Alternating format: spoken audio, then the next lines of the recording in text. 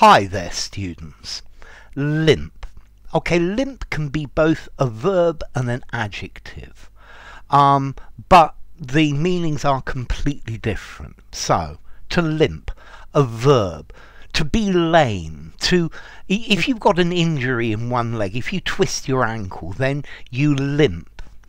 The player limped off the pitch. Okay, so to walk lamely, to walk with difficulty because you've got an injury or something is painful. And then limp as an adjective, it means something that's soft, it's not rigid, it hangs down. So for example, a lettuce leaf, if you leave it in the fridge for a couple of days, it'll go limp. And this is the idea of limp. He gave me a very limp handshake. Okay, so it's something that's lost its osmotic pressure. Yeah, it's soft and flaccid, not stiff and firm. When the boxer punched him, he went limp and collapsed onto the floor. Okay, so limp, not stiff, not rigid, loose and slack. Okay, so to limp, to walk with an injury, yeah? To walk from side to side. But you can use this metaphorically.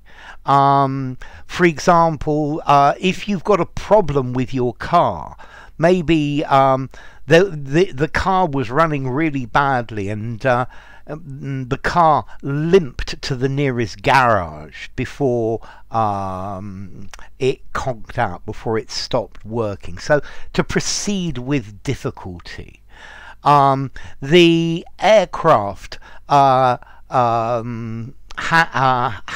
a mechanical problem with one of the engines and it limped back to the airport. Yeah, so it's damaged, the engine is damaged, to proceed with difficulty. And then you can also use this meaning not to proceed as planned, to proceed slowly. So the project is limping forward. Yeah, the student is not doing very well. He's limping along, but he's not making the best of progress. Okay, so to limp, to walk with difficulty, unevenly, yeah, to hobble, yeah, or to shuffle perhaps. But then also a vehicle limps along. It continues slowly and with difficulty because it's damaged. The business limped along. It continued to move, but to go forward, but not very well. Not with strength.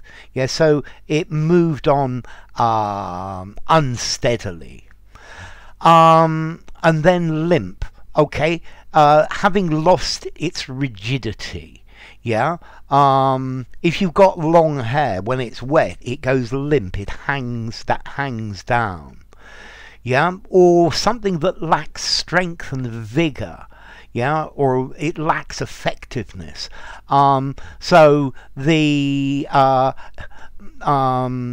limp economic policy of the government. You also have a phrase limp-wristed.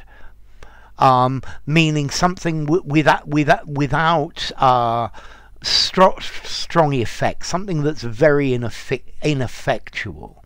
Yeah, it doesn't really work. You ought to be doing something stronger. So the legislation is fairly limp-wristed because the government didn't want to upset voters. Yeah, it was so limp, without strength, lacking stiffness. Yeah, hanging down. Okay, so let's see, formality, to limp. Yeah, he limped home physically, 5 in formality. Although I think if you're using this as more metaphorically, the car limped to the garage, the ship limped into port, the business is limping along. I think I'd probably give it 4 informality. I wouldn't use limp in that sense in something very formal, but anywhere else, yes. And then a limp lettuce leaf, or a wilted lettuce leaf. The leaves of the plant hung limp because it needed water. I think probably 5 informality. Limp-wristed policy. Maybe 4.5 of informality. Don't use anywhere very formal.